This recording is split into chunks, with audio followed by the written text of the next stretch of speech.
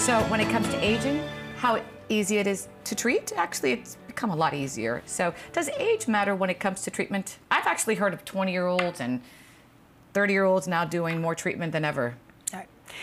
It really depends on what's happened in their skin.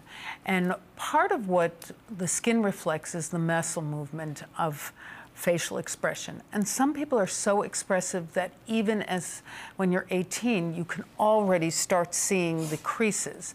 And so if that's the case, that's when you should get treated, because you want to treat before the creases are real indentations in the skin. Because if we relax the muscles, we relax the cause of those wrinkles, and we can prevent them.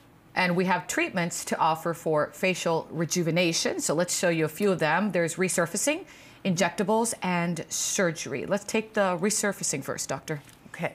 Resurfacing used to be just CO2 laser or erbium laser, but there are a lot of different ways in which you can resurface. But resurfacing really means exactly what it sounds like, where you are taking off the top layers of the skin. And you can do it with peeling agents, so chemical agents will do it.